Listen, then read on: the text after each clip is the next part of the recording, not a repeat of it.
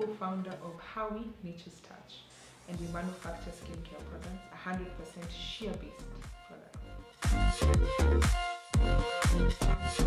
We started the business in 2017 out of need and passion. Now, my co-founder Caroline Gugi had acne, bad acne. She'd taken steroids and nothing was working for her. I, on the other hand, I'm your girly girl. I love the Victoria's Secrets, Bath and Body Works, but I went vegan. I'm plant-based.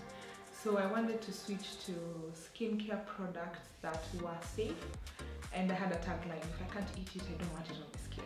When I started, because I mean, I'm not a born manufacturer. So, but shea butter doesn't smell nice.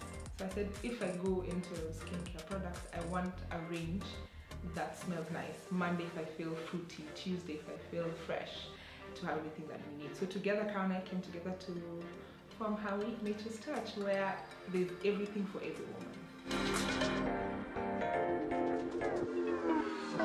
Our products are based on functionality in as much as we have a variety of scents. So we have things to do with acne, things to do with even skin tone, hyperpigmentation. So we focus on functionality to ensure that in as much as we're giving you an amazing experience as you oil yourself, you're also able to treat the many skin issues women tend to have. COVID came to us by surprise. We were literally in the year where we're like, this is when we're gonna hit the ground running. However, what happened to us is we used to be 70% distributorship and 30% online. So when COVID came, we switched that up. We had to go digital and we had to move very fast. And we actually grew more in COVID than we did the previous year, because our digital marketing, we intensified that market, and customers were willing to be able to purchase our products online, even with the delivery cost. The greatest challenge we face as small businesses in finance is interest rates. Most of us, we don't need 10 million to move. We literally just need 100,000 to get our cash flow running, to buy raw materials, to enable you to buy your next packaging material. So I say interest rates are very high, and also the bureaucracy needed. You know, most small businesses don't have amazing big business plans. We have an idea, we hit the ground running.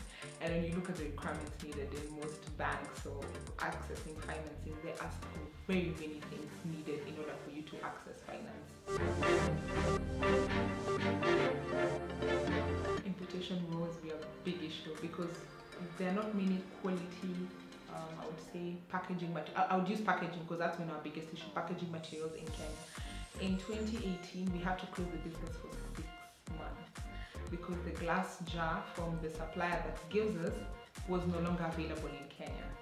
And we literally had to send samples to the US who were seeking, because we can't pack in glass because we use essential oils and not fragrance. So our products, to maintain the integrity of the natural ingredients we use, we must pack in glass for now, because the plastics available in Kenya are not as quality as we would want. So for 6 months, we literally have to shop around to get a new packaging. And after 6 months, by God's grace, we were able to get a manufacturer in South Africa. We started shipping in the products by ourselves through road, by bus, getting clearance, getting them here. And right now, I must say that the company in Kenya, because we put up a business case, now brings the glasses for us specifically because of that.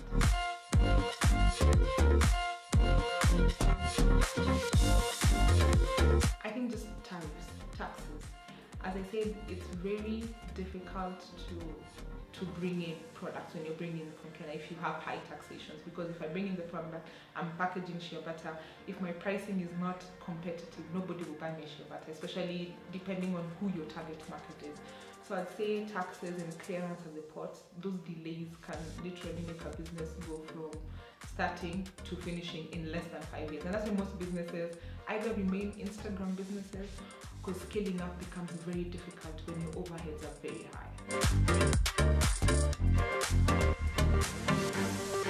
I'd say don't look at your expertise. I'll use my example. I'm a HR practitioner by profession. That is what I studied.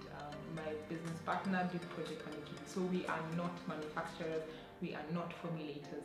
But we got into this because we had need and passion for it. And we have learned formulation on the go I mean, we are KEBS certified. So I'd say don't limit yourself to think that you must know something 100% in order for you to begin it. In no we say chaka chaka, just start. Literally just, you have an idea, push for it, reiterate as you continue. Whatever needs to be added, add. Whatever needs to be removed, removed. Don't be bogged down by having to write big business plans. Write down the idea, have systems and structures, and measure your growth.